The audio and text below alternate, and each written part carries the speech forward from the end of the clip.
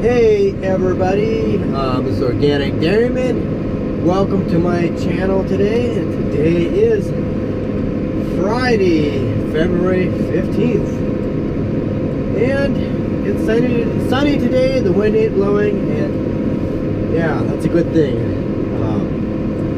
Yeah, so here's yesterday, when I took and put these 2 bales over here, and it didn't really drift in too bad.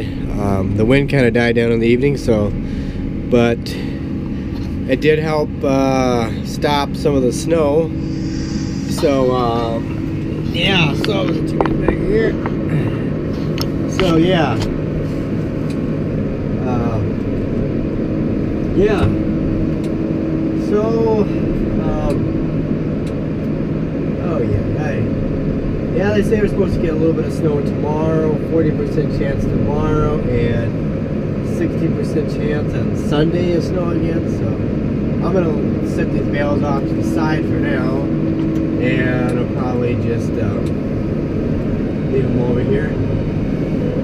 So looks like a little snow got in there. It wasn't too bad. Would have been worse.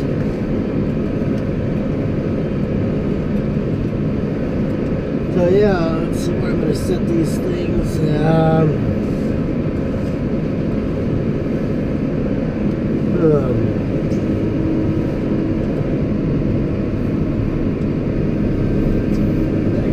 them right over here for now.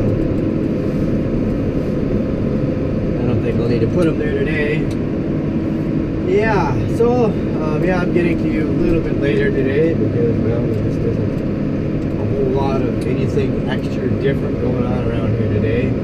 I mean, we do got some things going on today. My brother, he's going to take the snowblower over to my friend's place to get the welding cutting bar, a new cutting bar welded on there. He thinks he has one there in his place, so he said he should be able to get it done tonight. We're going to do that. And what else today? When we get done with chores, my brother, he's gonna take the loader tractor down because my neighbor that used to bale for us, he's got Alzheimer's. Anyways, his wife, she takes care of him. She's like, I don't know, she's like 15 years or something younger than he is. Anyway, so she called this morning or earlier, and she needs their driveway cleaned out a little bit down there. So my brother's gonna take the motor tractor down and do that this evening. And yeah, just actually, you know, my neighbor's son, he was cleaning it out with a pickup truck, but you can only do so much with a pickup truck, so he's gonna take the loader down there and move a little snow for my neighbor. Not gonna know it. I doubt he would even recognize who we are anymore, even though he used to come up here when he was sound minded. He used to come up here just about every day in the summertime and harass us all the time and BS us all the time. It's kind of sad, but yes, that's what it is. Yeah, so my brother's gonna go do that, and then an update on my pickup truck. They called this morning. They said it was done, but yet it isn't done. The oil pump is installed and everything is back home. But the thing is, in order to fix, I suppose that oil line that ruptured on there, they had to take part of the front end apart, and so they have to get the front end realigned or check it anyway. It might not be out of alignment at all, but they have to do it, and they have to do that in order for it to be covered all under warranty. So the guy that's supposed to do it is gone, so he won't be back till Monday. So we can't get the truck back till Monday. So I think it's been gone for about a week and a half. We've been out without our truck. I guess we can get by. So that's kind of that deal. And I know some people are wondering too, maybe nobody is wondering, I don't know, about the soybeans. We are not going to move the soybeans I guess, until the end of the month. I mean, they were supposed to come and get them in January. Technically, they were supposed to. That was what the contract that we had signed with the company said. They were supposed to come and get them, but they didn't, primarily because the weather was bad. So, I don't know. I'm a little bit nervous because I just hope that they're going to honor, they're going to pay us what they told us they were going to pay for them. At least, I mean, we are insured our money if things do go sour, because that's why we're working with national farmers. If things do go sour, their national farmers will pay us that money. So we need that money. We got some debt from last year that we got to finish paying off. We can't finish paying it off until we get that money, and it's kind of frustrating too, because I want to get that money, because the debt that we have right now, we're can't even think of the word. We're accumulating interest on that debt every day, and it's adding up. And I'm kind of getting a little bit irritated, frustrated by it. So I just want to get those beans out of here and get the check, and get that debt from last year paid off. It's costing us money every day that we're not getting that debt paid off. They're supposed to come and get the company that our broker lined up for us is supposed to come and get those beans. They can't keep dragging the heels forever. They gotta come. They gotta get the truck here and get them lined up. They have so many days that they run these beans through. I'm a little bit nervous about it. We need that money. We need that money. But not all the money that we get from those beans is going to go to pay off the debt. Obviously, just a smaller portion of it is. But it's just frustrating that when you want to get something done and somebody else is dragging their heels, not doing their part. All they got to do is tell us when they're going to come, and we're going to send a truck to come get it. We'll have everything ready. We'll make sure we get everything ready to go. I know the weather hasn't been the greatest, but it's kind of a hard thing too, is you got to pick the day when the weather's going to be good. The day when they come, it can't be a blizzard either. And that's some of it. It's frustrating because of the weather factor, and it's frustrating on their end that they're not. I don't know. I shouldn't complain about it, but we'll get there. So, yeah. So, anyway, that's kind of a little stuff there in that area. Just kind of some updates on what's going on around here today. And slower day. When I get down to the end of the chores today, I gotta keep working on those taxes. Gotta keep chomping away at it and get it done. And so I think I'm just gonna get back to you guys here later. I'm gonna finish up the video with something else here today that I'm gonna talk about. And so I'm gonna quit yapping away here and let you guys keep doing this, and I'll get back to you here later in the day and talk about. Well, you'll see what I'm gonna talk about. So, yep, I'll check back with you later.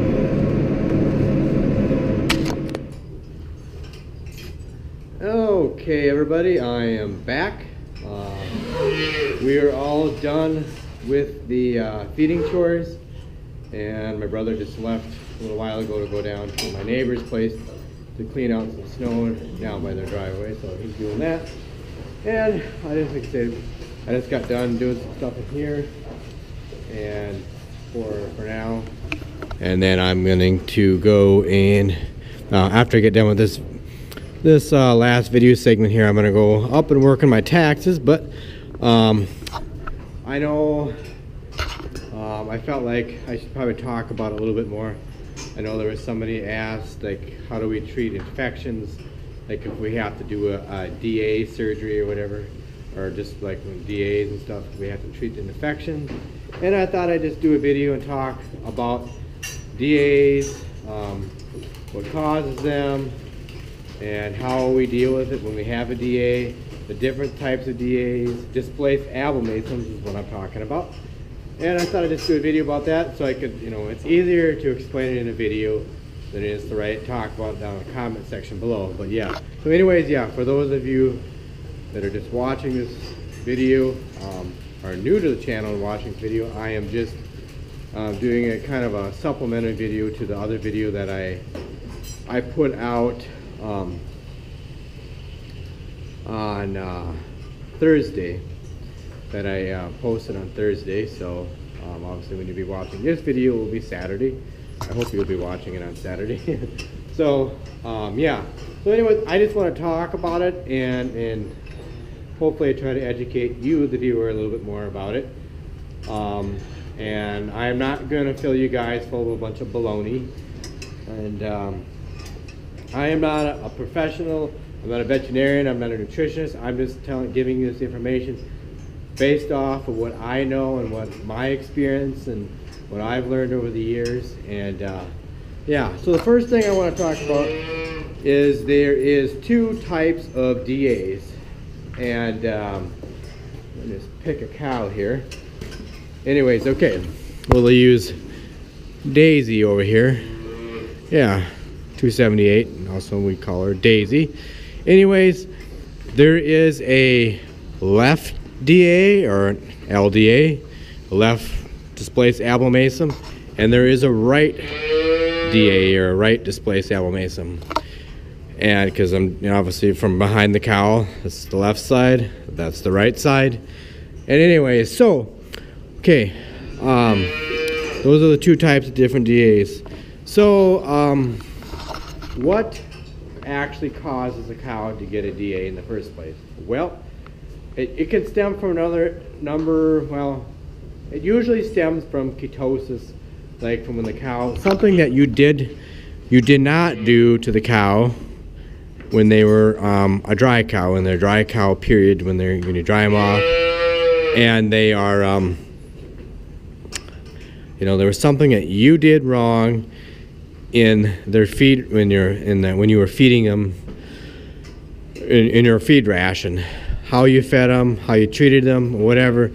So, anyways, I'm gonna sit down here for a second, and I have my phone here, and I'll keep my phone in a bag.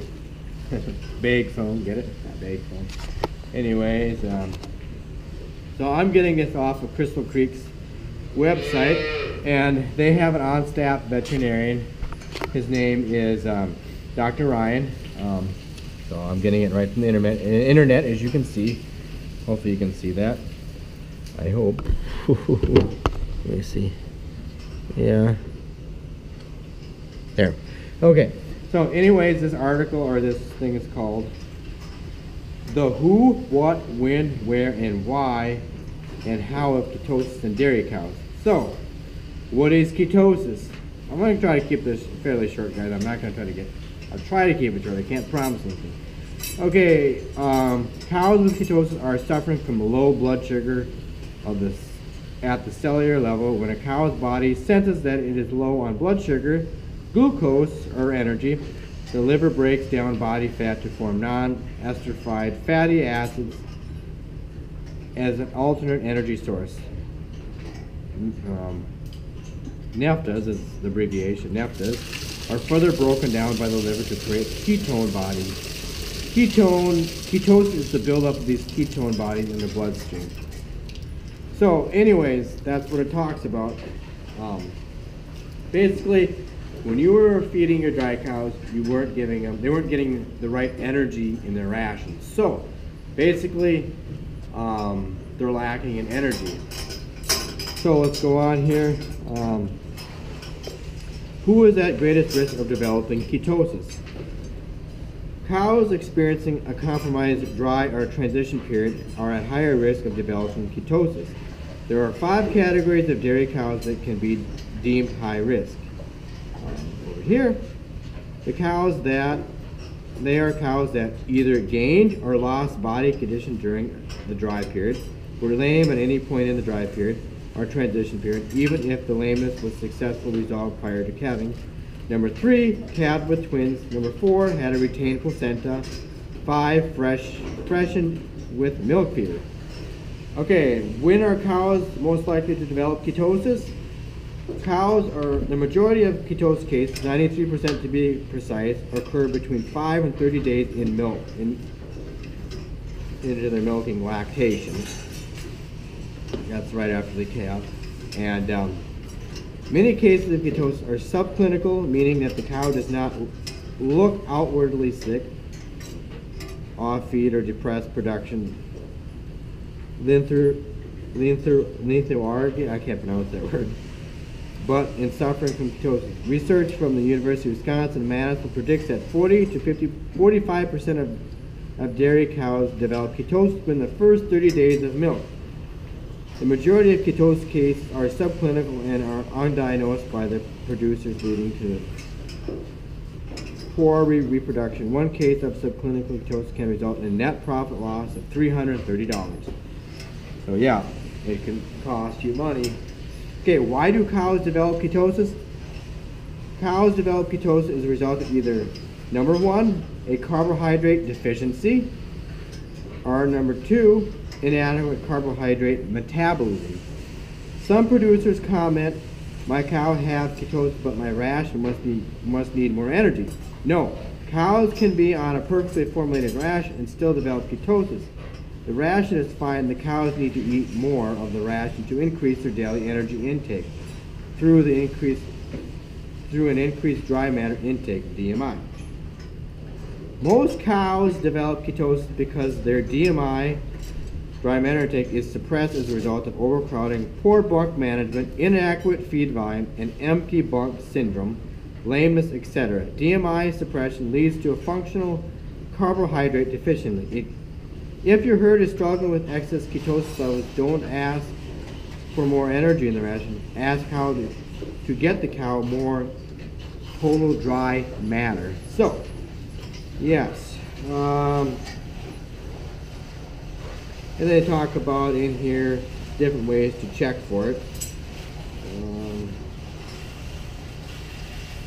Let's see here. Okay. The liver of a cow converts the energy derived from either their feed into blood glucose, which the cow uses to maintain body functions.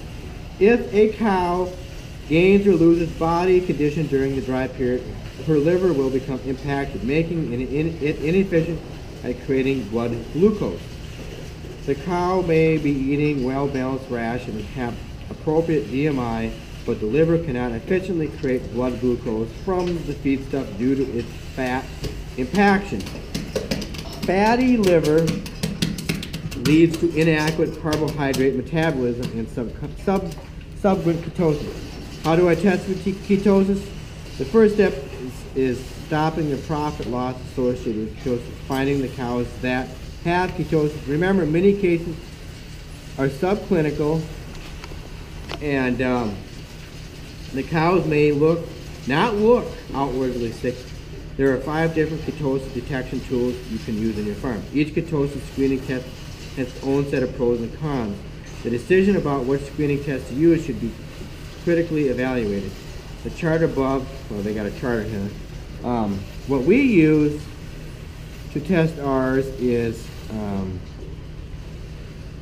me zoom in on it here. I don't know how well you guys can see this. We use a precision blood meter, kind of like that.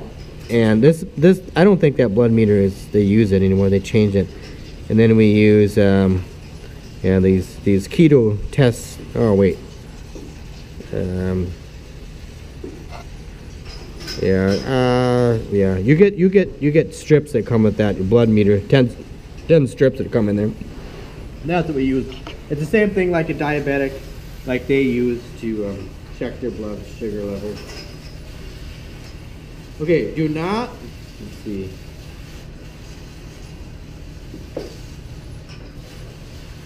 Okay. Okay, it goes on to say, do not rely on your ability to smell ketone bodies on a cow's breath. By the time a producer can smell the ketones in the cow's breath, she is severely ketotic. So if you could smell it, it's way advanced. So that blood meter will help you catch it sooner.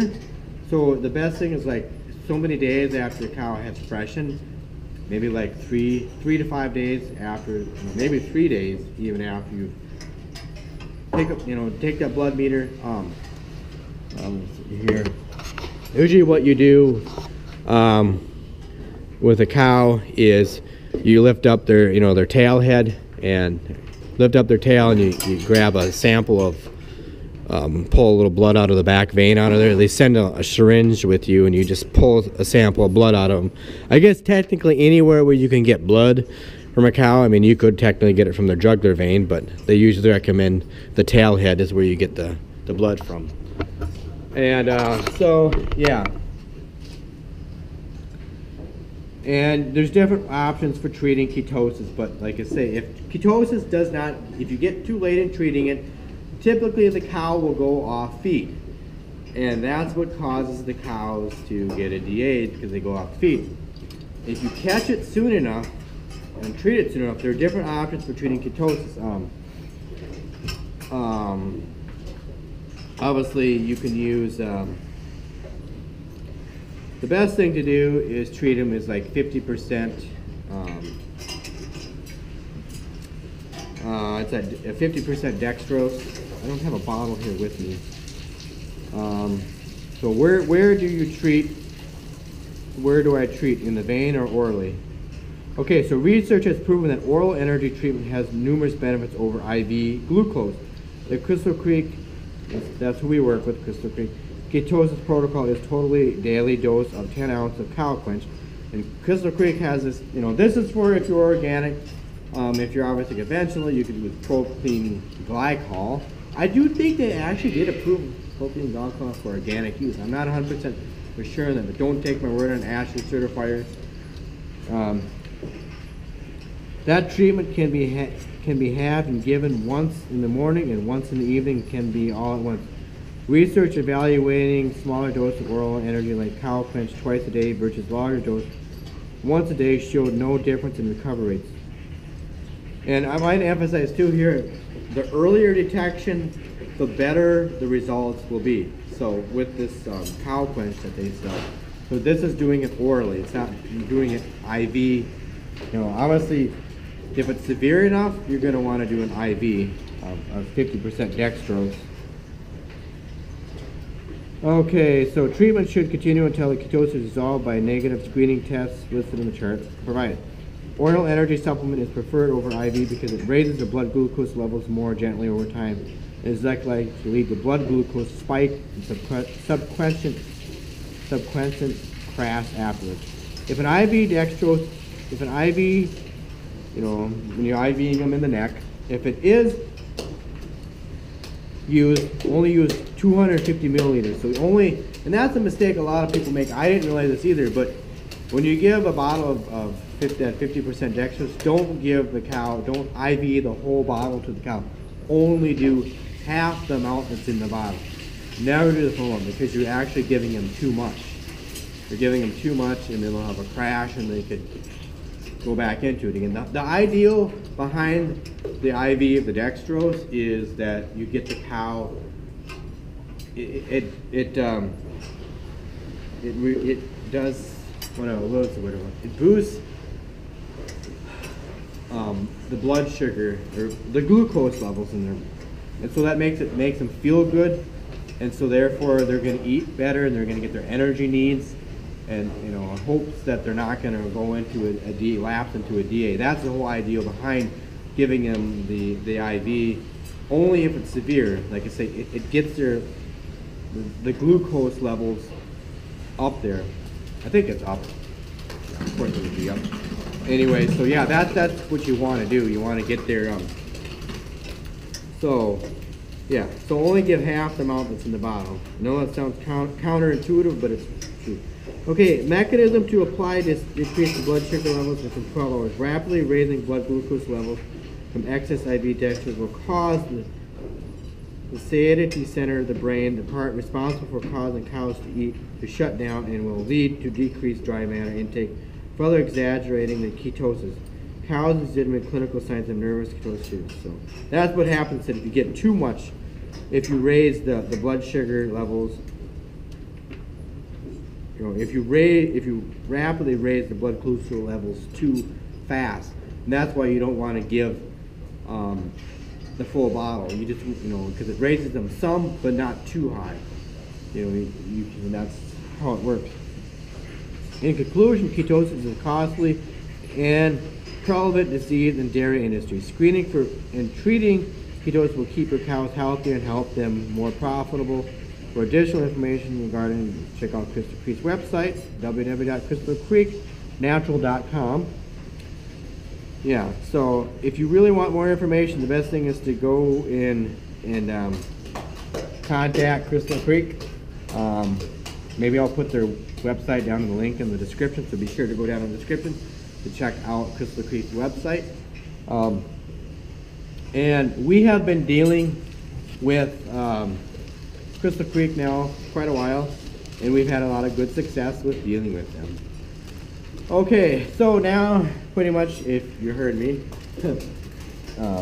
about the dealing with the whole ketosis deal, and the ketosis is what causes them to go off to feed and what makes them get gets a DA. So actually, now what a DA is, displaced abomasum. A cow, technically, they do not have 4 stomachs. They have 4 stomach compartments. Obviously, the rumen, which is kind of right in here, in this area, because if you hold your hand in here,